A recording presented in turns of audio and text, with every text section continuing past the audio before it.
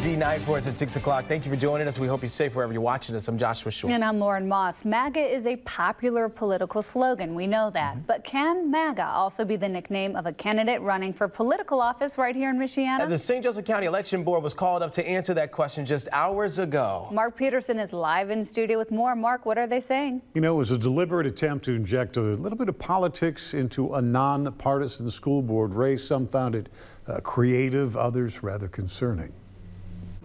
Where does it say in Indiana Code 3-5-7-5 that you cannot have a nickname if it's for political strategy?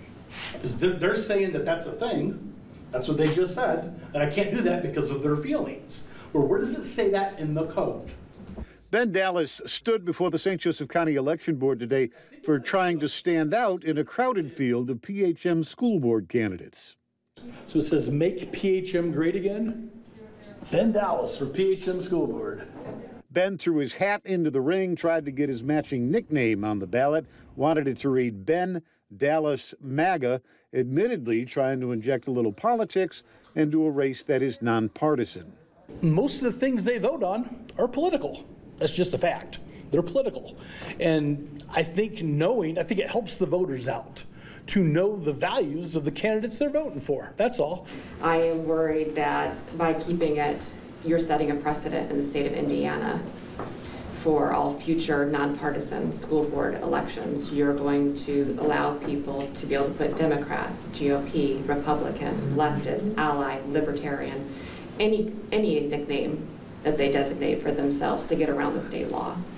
In the end, the board did boot Ben off the ballot, although the ruling didn't directly address the use of MAGA. Why'd you do it?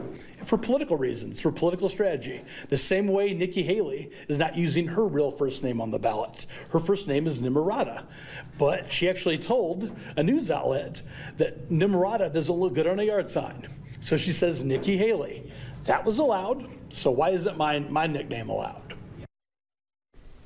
The law allows for the use of one nickname. The board actually found Ben used two, the second being Ben instead of his full name, Benjamin. Mark Peterson is your name for sure, and we know it because of that indefatigable reporting as always. We appreciate it. Thank you.